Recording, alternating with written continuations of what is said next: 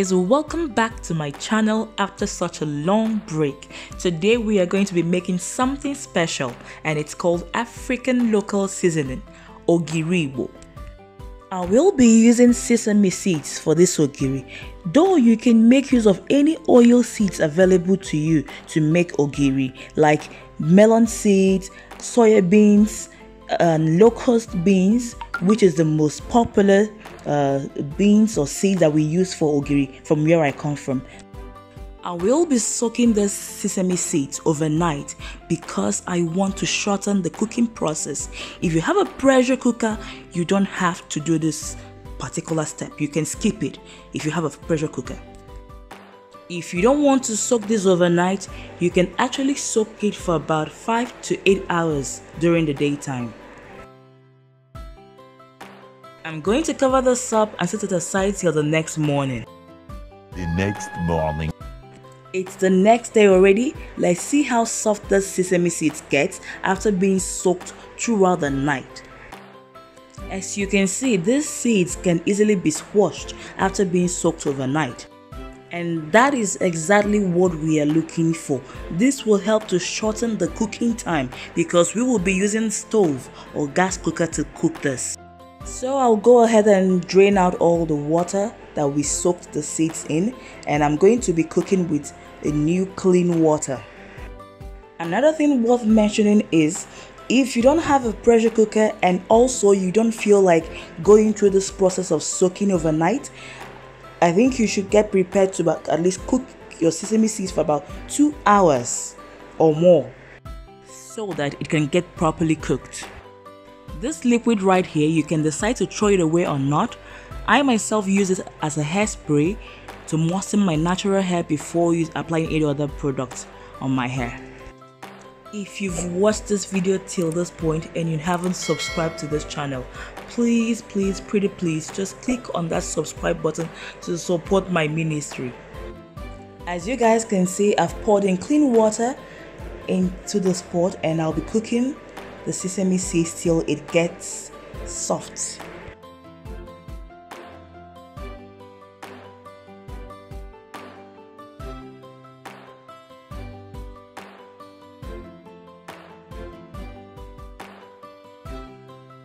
After cooking for about 20 minutes, this is what the seeds look like.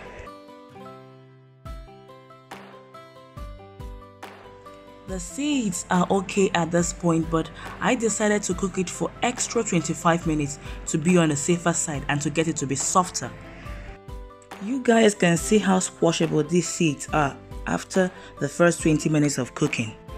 So here I added more water off cam to continue the cooking. After the extra 25 minutes, this is what the seeds look like now. As you can see, they are even softer.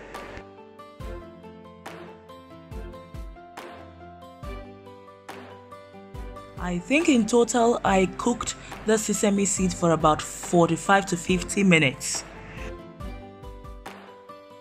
And now we proceed to draining out all the liquid that is still remaining in this pot so that we can move on to blending, mashing, pounding, anything that you can do to get the seeds to become a paste. And this liquid right here, you don't need to throw it away if you don't want to. You can use it to prepare any other food, or you can use it to blend the sesame seeds.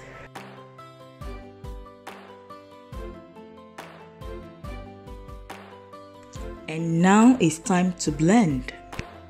If there is any way that you can blend the seeds without adding liquid or water, that will be the best option.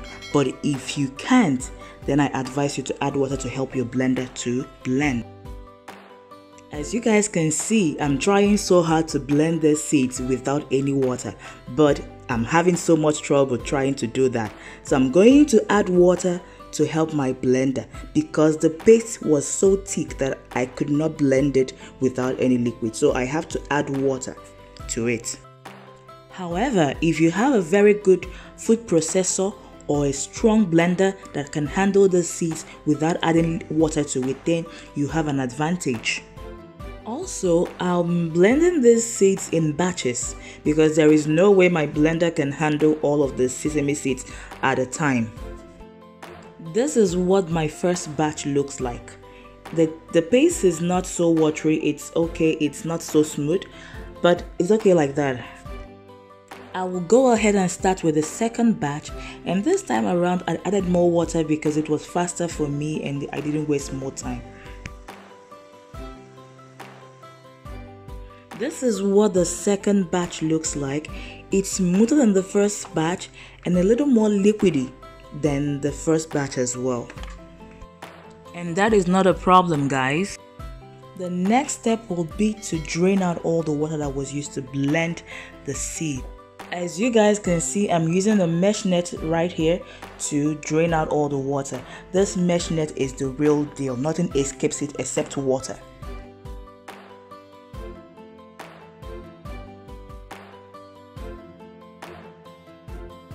In order not to put anything to waste, I will be rinsing out my blender to get out every single paste that is inside this blender. As you guys can see, the water is already being separated from the paste itself. So just look inside the bowl, the water, you can see the water there.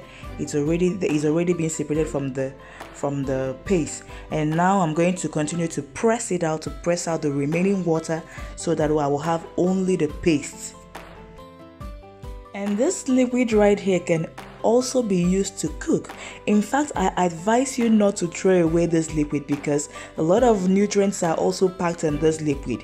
I think that this liquid can be used to cook this our Nigerian porridge yam. You can equally use it to make any recipe that you find interesting. So, but the thing is, don't throw away the liquid because it has so much nutrient in it. However, if you decide not to cook with it, you can as well leave it for some days to ferment, at the end of which its oil will come to the surface and you can use the oil for whatever you want to. Guys, you can see what this paste looks like without its water. So, but we are not yet done. We're still going to continue to press it out because there is still water in it. So we'll continue depressing until we have as little water in it.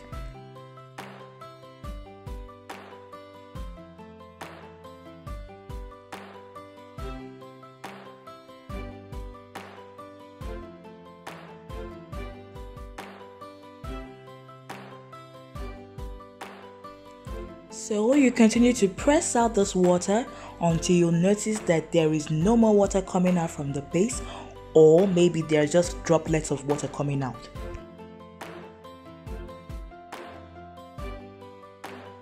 And here is what you are looking for, a paste that has little or no water in it. As you can see, even from the way the paste can be molded shows you that it is just perfect.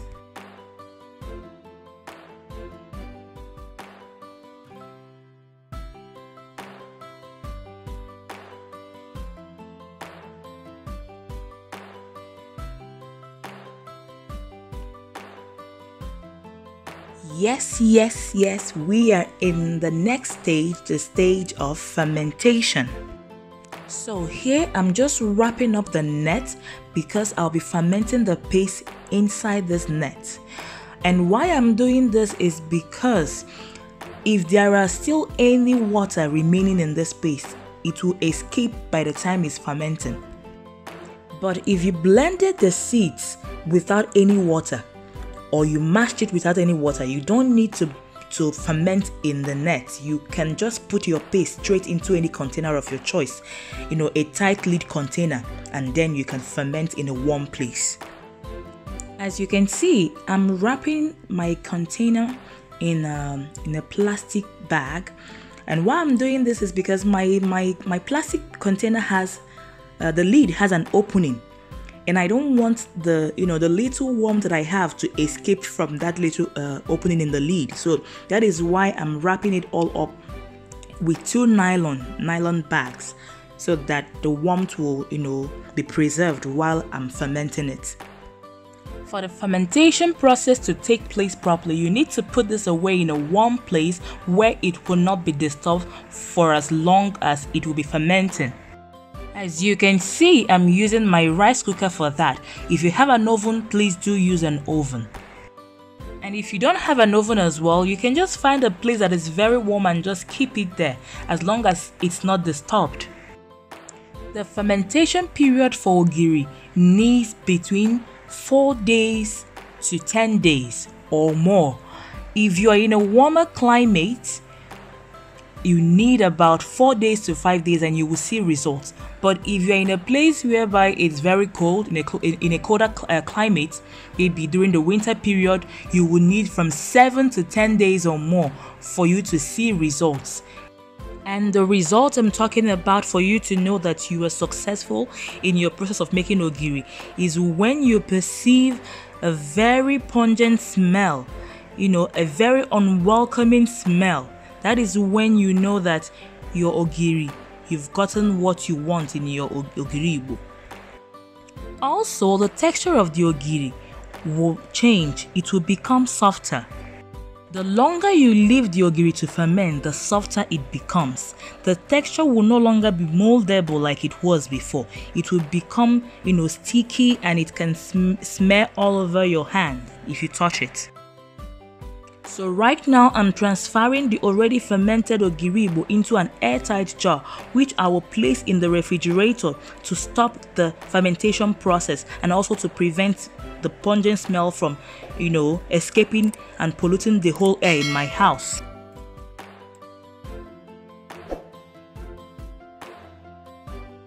So finally guys, here is what our Ogiri-Ibo looks like. You can use this Ogiri-Ibo to cook any African soup of your choice. And this is where we end today's video. So guys, please don't forget to give this video a thumbs up and also to subscribe to my channel. Thanks and goodbye.